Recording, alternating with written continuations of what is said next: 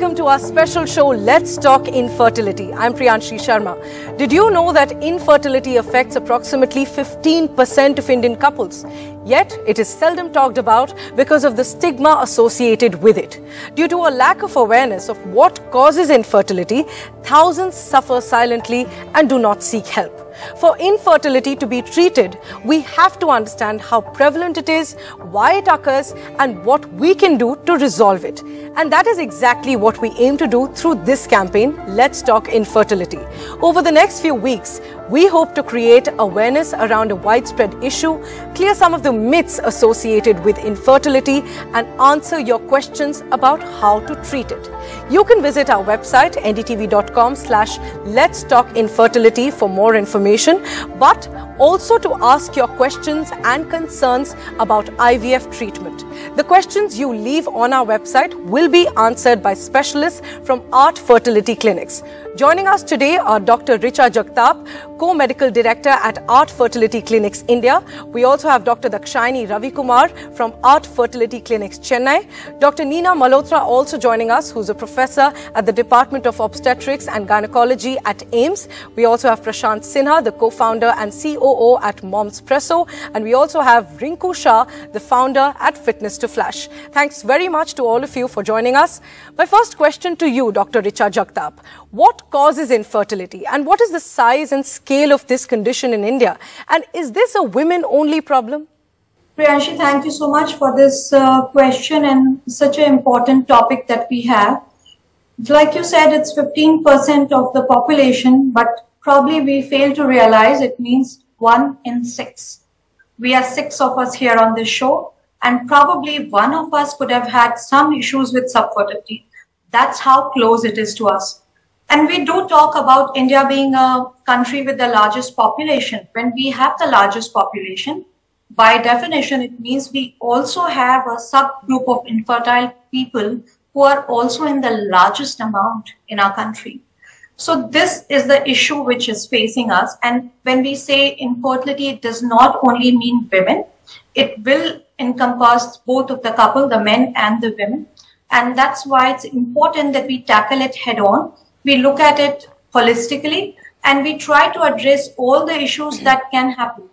But we will talk about it only when we know that we have a safe space to open up, to address our concerns, and to find the right and the scientific answers from an empathetic doctor. Right, of course, that's something that all of us should know. And Dr. Ravi Kumar, if I can come to you with my next question. As I understand it, reproductive medicine is a very young science.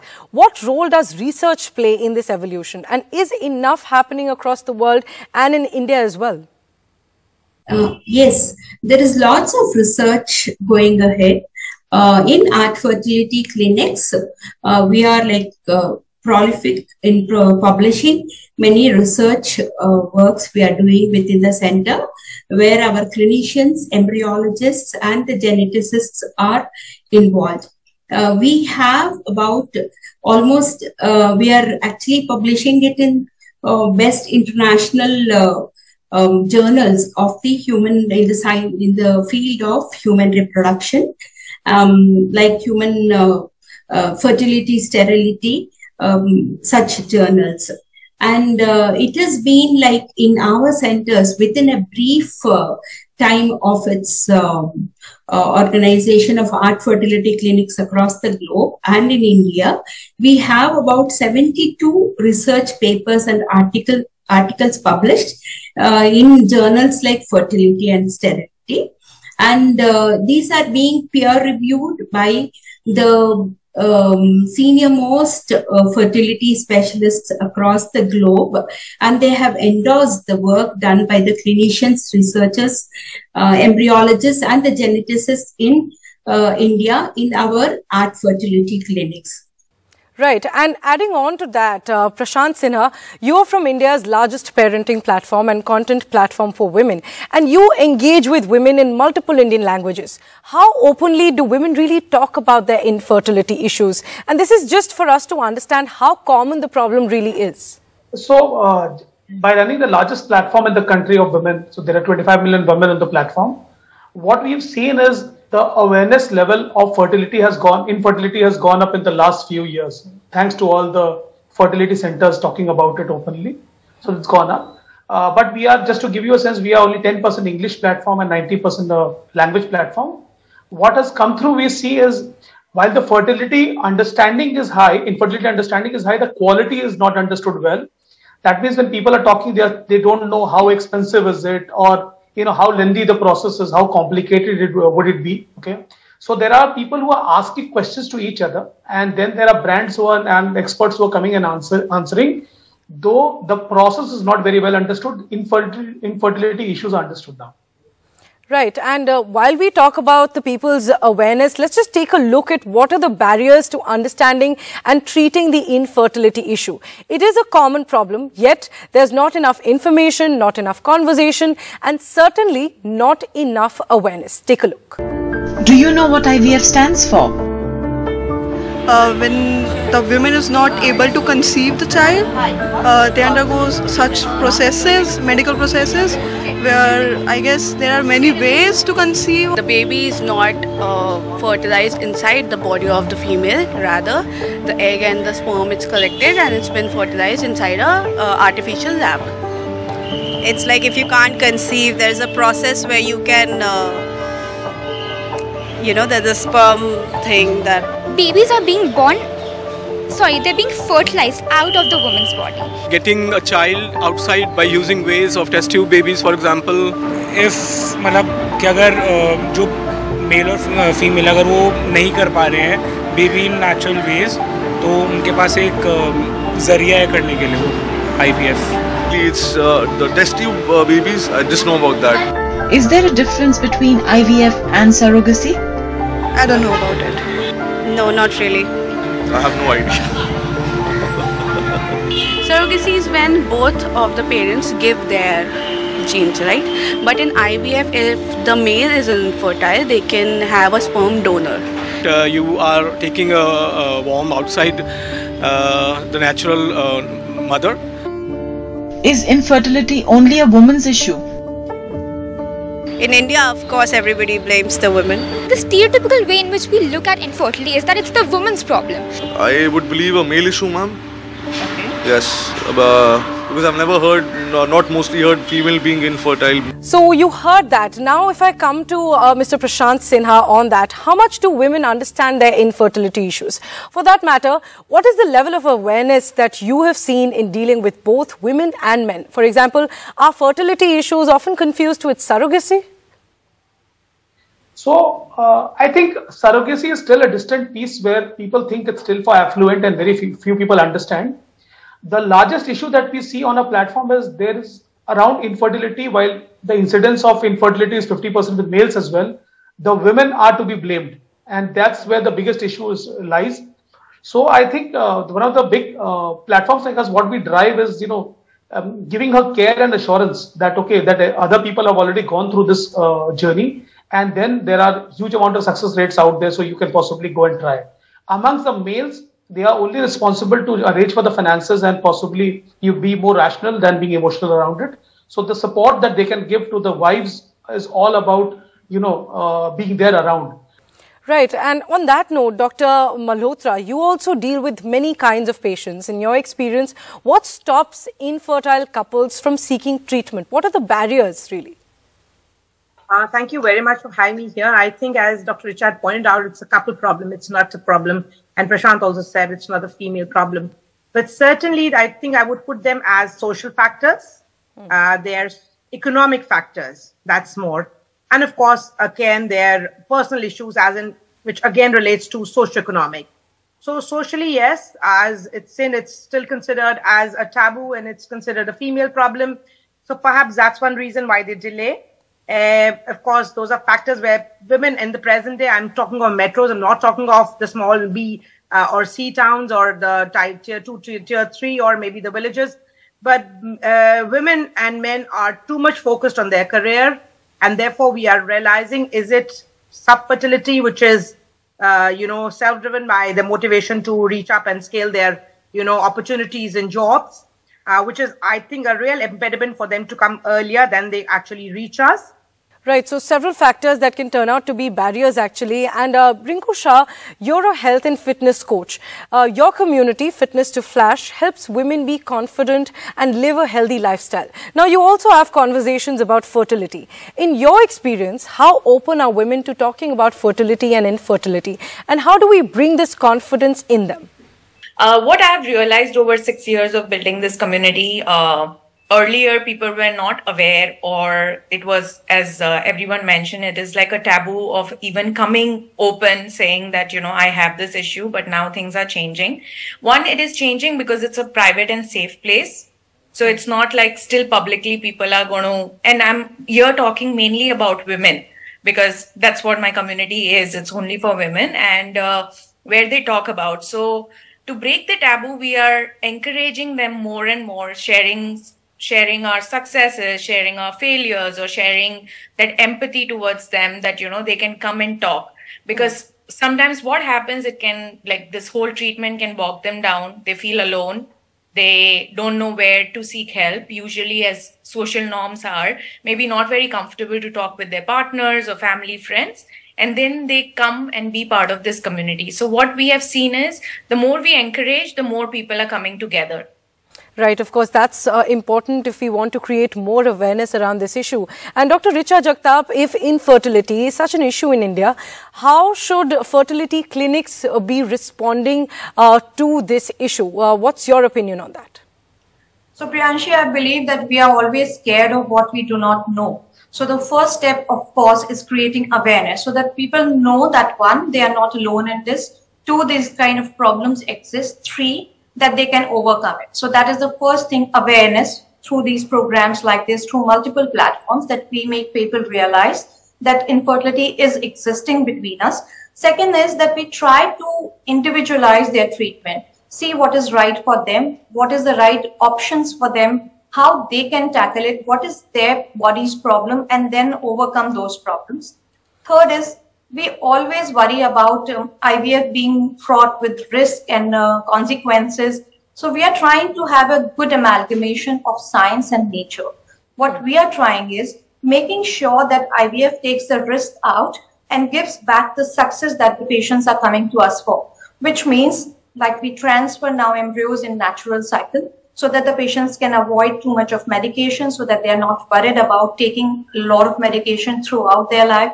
And it's known that when they take a lot of medication during the pregnancy, they can have hypertension, they can have other issues. Making natural cycle a way of norm, it is going to be really helpful for them.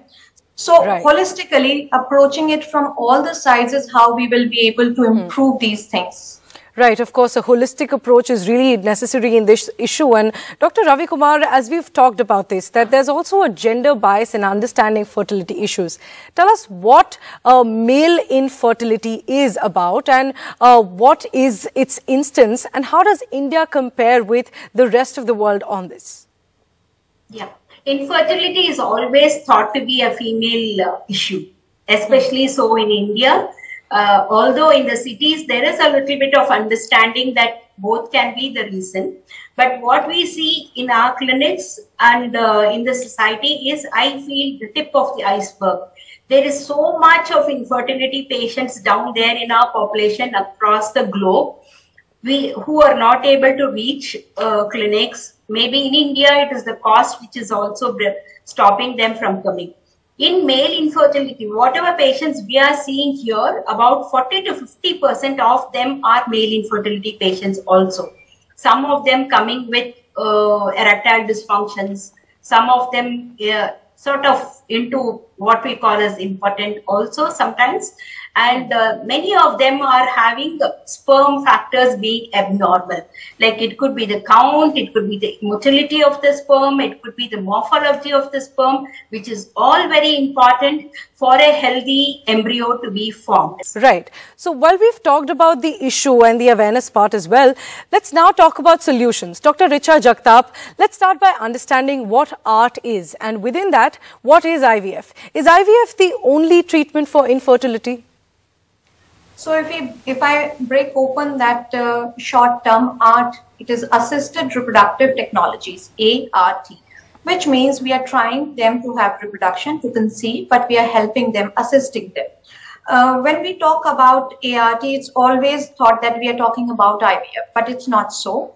Like Dr. Dakshayani mentioned, that assisted reproduction could be a simple thing like doing an intrauterine insemination, where the sperm motility is low and we take the sperm sample, concentrate it, wash it and put it back in the uterus, and rest of the things happen naturally in the body. It could be IVF, where its full form is in vitro fertilization, where we take the eggs and we fertilize them with the sperms from the husband and let the embryos grow in a culture system and then transfer them in the womb. For patients who have a very severe male factor, which means, as Dr. Dakshayani mentioned, the sperm count is very low, we can use ICSI, intracytoplasmic sperm injection, in which we select the best sperms and inject them in the best eggs to let them fertilize, form an embryo in the culture system, and then we can put this embryo back in the uterus. This is whole array of or armamentarium of treatments that we have, which is what we call as assisted reproductive technologies with us. Right, of course, that's very important to point out. And if I can come to you, Dr. Neena Malhotra, now, we will talk about IVF treatments and how they work in greater detail in our next shows as well. But could you clear another common confusion for us? What is the difference between IVF treatment, IVF surrogacy and adoption? So essentially, as the layperson call it, a test tube baby, when we do an IVF, we may do just, culturing that egg around with the normal sperms or injecting the egg with a sperm. We essentially creating an embryo in the lab, and that embryo, which is a good quality tested by the way we look at it, or we have some techniques like embryoscope or do whatever, things, we put the idle embryo back into the lady's womb, i.e. she is the one who has the egg. With her partner or husband, she creates the embryo, and this embryo goes back to her womb. Now, that is what is called the conventional way. Now, when we talk of surrogacy, it is a gestational surrogate, i.e. the embryos which are created from the genetic parents is the female and the husband create and give their eggs, and then that is what creates an embryo, but that is being put into somebody else's womb. That is what essentially means a surrogate or a surrogacy, which by the law would only be indicated if the woman who is a potential or is the biological mother does not or is deprived because of any reasons which could be depriving the womb to carry this pregnancy forward. Right. And there are very many medical indications. So that is surrogacy. And by the law, surrogacy has got many, ifs and buts. The surrogacy law is in place. And essentially, that's what we have to understand, rather than somebody who reads a celebrity, baby coming, and that's a surrogate. And that's absolutely no for all of us who are from the science and the medical fraternity. So that is what is essential. And surrogacy does not connote to IVF. That's something that's important. Coming to adoption, yes, there are some situations where we think we cannot offer the couple an IVF because there could be medical reasons, there could be financial reasons, and they are not fit, i.e. because they feel that they would by choice not like to take a donor egg because she's age advanced, or they would not like to take a donor sperm because of the reasons that are better understood socially, right? Or for all the factors. In those cases, they adopt a child. And I think, again, by the law, legally, we know what the adoption rules are and what are the ifs and buts there as well. So this is a bit that needs clarity. Right, so those distinctions are of course important to note. And Rinku Shah, if I can come to you now, we leave the last word with you. This is an awareness campaign. You're a trained fitness and nutrition guide, and you talk about balancing one's body, hormones and fertility through fitness. If you could tell us how fitness plays a role in a woman's fertility, and what message would you leave with all the women watching us today who may have fertility issues? Yeah, one thing to associate, people say that, when you work out more, when you are putting a lot of stress in your body, the IVF don't work, or, you get into the infertility zone. So one message is that is a myth. The only thing we say, and the reason we tell them that, maintain a healthy lifestyle. When we say healthy lifestyle, I'm not saying like you go into extreme of any kind of fitness or a diet. We are mainly saying that, you are stress-free. You have the real hormones which are working for you and which needs to work for you when you are even undergoing a treatment.